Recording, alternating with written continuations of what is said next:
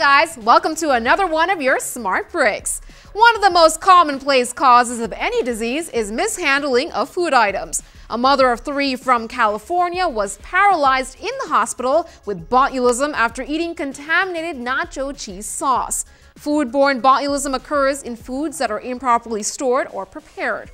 Common symptoms include constipation, difficulty feeding, drooling, fatigue, and an intense attack can lead to paralysis. So if you feel one of these symptoms or difficulty in swallowing or speaking and facial weakness, immediately talk to your doctor and seek medical help.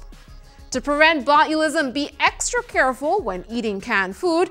Also, when you open the can, look for any color or texture changes, unusual spurts of liquid, and bulging of lid due to gas. If you find any of these, do not taste the food and throw it away. Be cautious of any fermented seafood. Potatoes cooked and wrapped in aluminum foil can create oxygen-free environment, which creates bacteria that excretes toxins.